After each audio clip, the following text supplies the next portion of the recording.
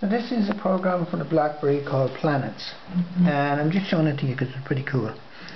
So just pinch zoom in there, and you just move it around and you can find your stars and sun, etc, etc. So it's just like the normal planetarium thingies. Anyway, and you can zoom, etc, etc.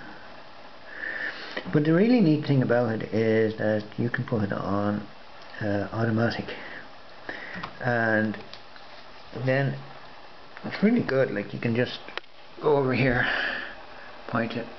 I can't find the sun right now because it's cloudy, but there's where the sun is, and you've got your horizon here with the earth, and you've got west over there. And let's see if we can zoom in some more.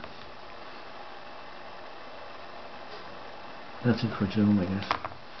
But here's north, so you can there's Ursa Major and the North Star up there, which you can't see during the day, of course, but North Star is the two ones at the back of Ursa Major point to the North Star, and it's pretty nice little thing. And this comes after an upgrade, and yeah, I was just telling you, like, it's a compass.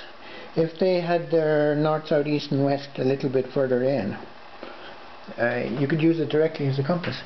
And there's probably, you know, for Android and all the other iPhone and all those, there's probably other little you know, same sort of deal, but it's a really neat thing.